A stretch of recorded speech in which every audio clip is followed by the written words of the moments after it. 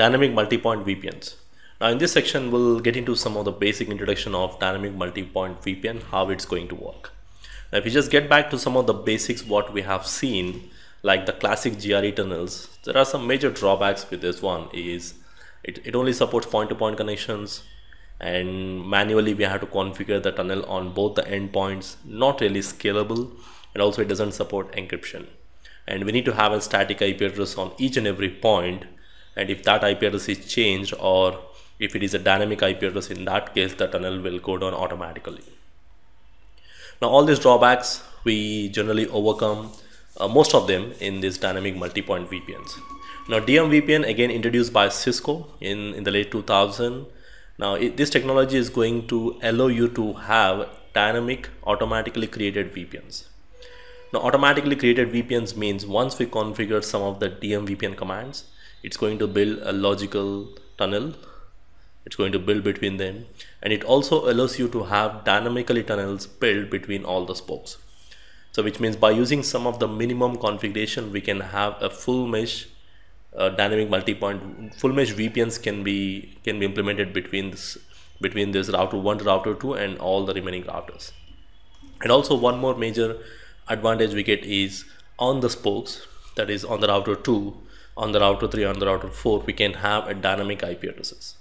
Now dynamic IP address means something given by the service provider, keep on changing via DHCP. Now let's say the IP address is 25.002, probably the next day, even if it changes, still the VPN will work. So that's something what dynamic multi-point VPN supports. Now it's a technology which is more similar to frame relay kind of implementations, which allows you to have a multi-point VPNs. Like from one router 1, we can have multiple connections to different spokes. So it's more like a frame relay, hub and spoke terminology, where the GRE tunnels are built based on multi-point GRE instead of using a normal GRE tunnels. Like when you talk about normal GRE tunnels, the normal GRE tunnels will have a point-to-point connections. So which means, let's say if you want to configure from router 1 to router 2, we create a one separate point-to-point interface, and from router 1 to router 3 we have a separate point-to-point, and from the router 1 to router 4 we have a separate point-to-point connections. So that's something what a normal GRE supports.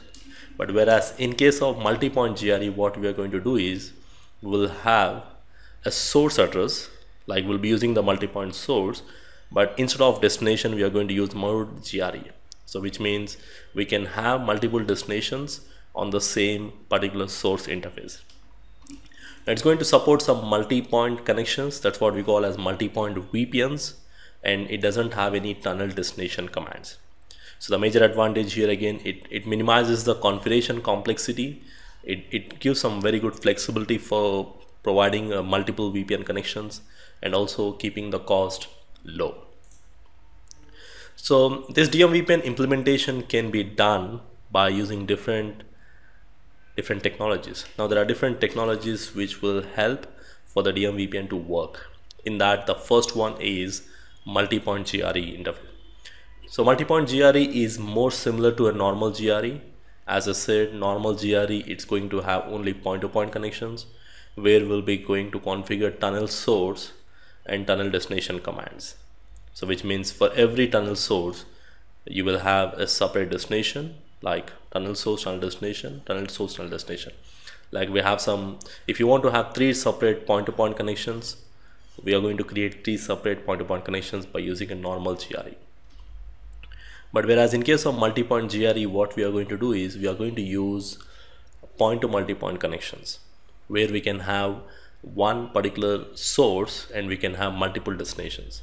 So here we don't configure any multi-point, we don't configure the destination commands. Instead we use tunnel mode GRE kind of implementations.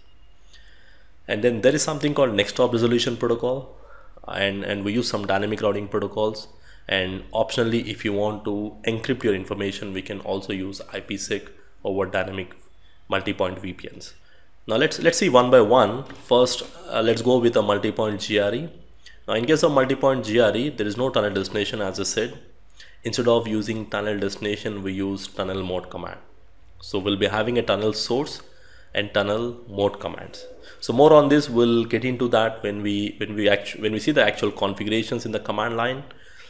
Now tunnel can have multiple endpoints. That what it means here. So whenever we configure tunnel mode GRE, instead of using the tunnel destination, your tunnel will have multiple endpoints.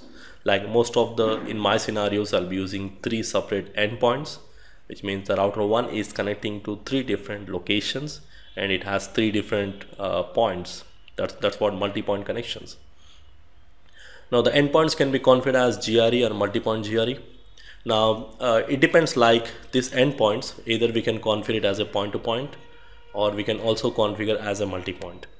Now the major difference is, like if you configure this endpoints as a point-to-point, it will have a connection only to this router and it will not build dynamic tunnel between router 2 to router 3. So that's what we call as DMVPN phase 1. Phases, we'll talk about that more in detail in a separate video. Now we can also configure multi-point GRE. Now the endpoints, that is spokes here, we can either configure them as point to multi-point or we can configure them as point-to-point as well. Now the mapping, now this mapping information, like how to reach that particular destination, because when we don't configure destination, now how this router is going to build a dynamic tunnel with this particular IP address. Now that information is given by some protocol called NHRP, Next Hop Resolution Protocol. So let's talk about the next protocol which will help us in building the dynamic multi-point VPNs. So the first one is a multi-point GRE we are using instead of a normal GRE, and the second protocol is Next Hop Resolution Protocol. Now Next Hop Resolution Protocol is more similar to your normal ARP or inverse ARP in the frame relay. So in case of Ethernet, we have some ARP protocol. What it is going to do, so if I try to ping to a destination IP address 10.0.0.2, now ARP protocol is going to resolve that particular destination IP into a MAC address before it reaches the switch. So the same thing happens here as well. Now here also, let's say there is a user who is supposed to communicate from router 1 to router 2. So NHRP protocol is going to provide the mapping of your private IP address to a public IP address. In case of NHRP terminology or DMVPN terminology, we call it as NBM address is mapped with a tunnel IP address. Now here what we are going to do is we are going to create one tunnel from router 1 to router 2, and then we are going to build, say that 10.001 and 10.002 is the IP address. Now the NHRP protocol is going to maintain the mapping information of, if any, this is the tunnel IP address, is mapped with the public IP whatever used on that particular tunnel destination. So that is 25.002. Now if there is a router here, the router 1 wants to communicate with 10.002, that is the next hop IP address. Now this router is going to send it to 25.002 because the NHRP is going to maintain that mapping information of your tunnel IP address to NBMA address. NBMA address is the actual IP address or the destination, tunnel destination IP address we can say. Now this mapping is maintained by your NHRP protocol. Now this information, either it can be built manually by the administrator, we can do this mapping manually, or we can allow the NHRP protocol to build this information automatically as well. So more similar to ARP. So the main job of the NHRP is to resolve the tunnel IP to NBM address, or it's going to maintain a database. In that database, it's going to maintain the NBM address mapped with tunnel IP address. Now based on this information only, your dynamic tunnels will build. So let's try to get into some more details on how it's going to work, how exactly NHRP is going to work. Now, if you want NHRP to work normally, either we have to do the manual mapping or dynamic mappings. So let's say if I'm using some dynamic mappings, we need to configure a centralized router as an next hop server. So we refer any one centralized hub, a router as next hop server, and all the remaining will be referred as clients, next hop clients, all the referred as next hop clients. So next hop server act as a mapping agent which is going to store all your mappings. Now this server is going to keep all the mapping information of your NBMA address to tunnel IP address.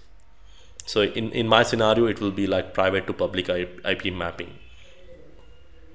Now, if any Nexthop client wants to communicate with any specific Nexthop server or anything, let's say the router 2 want to communicate with, let's say the router 2 IP address is 10.002 and this is 10.003 and this is 10.001 and 10.004.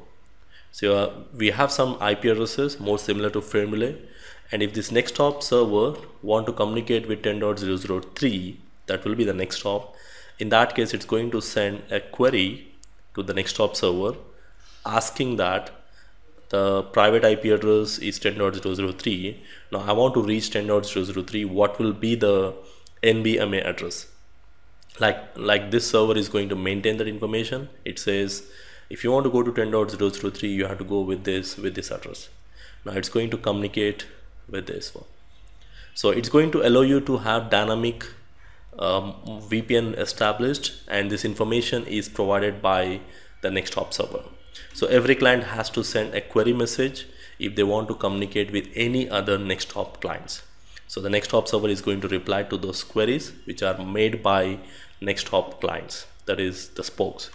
In simple words, it's a more similar to your hub and spoke, where the Nexthop server will be acting as a hub and all the remaining will be referred as spokes. Now NHRP uses some different messages for information, like there is a message called NHRP registration request. Now this registration request is sent by the spoke. Let's say in my scenario, the router 2, every spoke router, like in this case router 2, router 3, router 4, what they need to do is they need to register their own information with server. Because how the server is going to build the information, that's the question here. Like the router 2, whatever the IP address they are using, let's say in my scenario the tunnel IP address is 10.002, and whatever the public IP address they are using, so probably they need to register themselves with the server. So they need to provide their own information to the server so that the server can maintain that database information. So that's what we call as register request. Spokes must register their own NBMA address. NBMA address is, in my scenario, it is 25002, and then tunnel IP address. So tunnel IP address, let's say 10.002 to the Nexthop server. Now this is something which is required for them to build spoke to hub tunnels. So this is really required, it allows you to build tunnels from spoke to hub, and also it allows the particular server to have some information about the spoke NBMA address with their own tunnel IP address. Now then there is something called NHRP resolution request. Now this resolution request is sent by the spoke. It sends a query for the other spokes. So it's going to send a query to the hub router asking that if it wants to communicate with another spoke, what will be the NBMA address for that. And then there is something called NHRP redirect messages. It's something used in the DMVPN phase 3 implementations. In the advanced implementations, we'll talk about this more in detail, where the server is going to answer to the spoke that how the packet has to be forwarded, or it's going to intimate the short path to reach between spoke to spoke. Now these are the 3 different messages used by NHRP to provide information, or every spoke has to register their own information with the server, and then every spoke is going to send a query to the server for reaching the other spokes, and then finally NHRP redirect is answered by the server about the shortest path information from spoke to spoke.